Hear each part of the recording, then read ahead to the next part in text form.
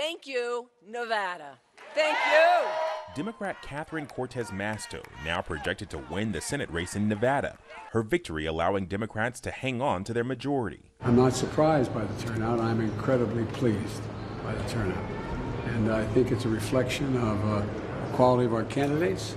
The largest county in the state reporting results from additional mail-in ballots overnight, giving the senator a lead of over 6,000 votes. Nevadans rejected the far-right politicians working to divide us. We rejected their conspiracies, their attacks on our workers, and their efforts to restrict our freedoms. Masto's projected victory in Nevada means Democrats maintain control of the Senate with 50 seats. Vice President Kamala Harris, the tie-breaking vote. But Democrats could add to their majority with a win by Senator Raphael Warnock in Georgia's runoff election next month against Republican candidate Herschel Walker. Senate Majority Leader Chuck Schumer reaching across the aisle. And I say to my Republican colleagues, and particularly Mitch McConnell, the non-MAGA parts of the Republican Party, work with us to get things done.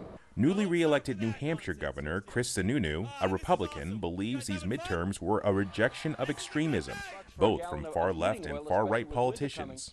But what I think people said was, look, we can work on these policies later, but as Americans, we got to fix extremism right now. Ahead of last week's midterms, many had predicted there could be a red wave that would deliver majorities in both chambers of Congress to Republicans. It was not anything that we ever accepted when the pundits in Washington said we couldn't win because history, history, history. Elections are about the future. Democrats defended some incumbents in tight races and flipped some seats held by the GOP. The Republicans could still win a razor-thin majority in the House. Alex Perche, ABC News, Washington.